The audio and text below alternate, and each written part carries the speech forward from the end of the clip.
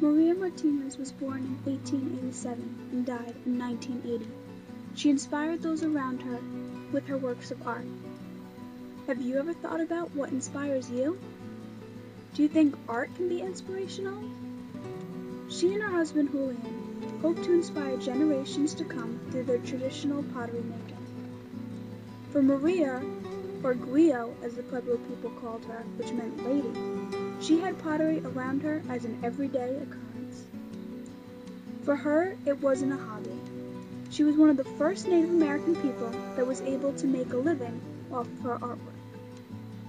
Her art was inspiring to the Pueblo people because she used the basic fundamentals of pottery by making each one hand by hand. This also made her work original. Each piece of pottery showed the time she put into it through rolling, heating, and painting each one. After the 1880s, there was a decline in pottery. Railroads were being built, and pottery as an art form was lost to a manufactured and more industrial nation.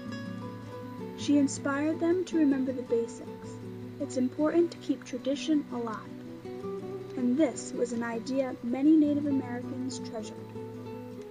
One of her specialties was known as black pottery, or black on black. Each piece of pottery was handmade and signed. She was one of the first Native Americans to travel. She went to world fairs to sell and showcase her work. This set new roads for Native American people. They can now see that it's okay to travel and interact with others. She helped the Pueblo people have a better way of living.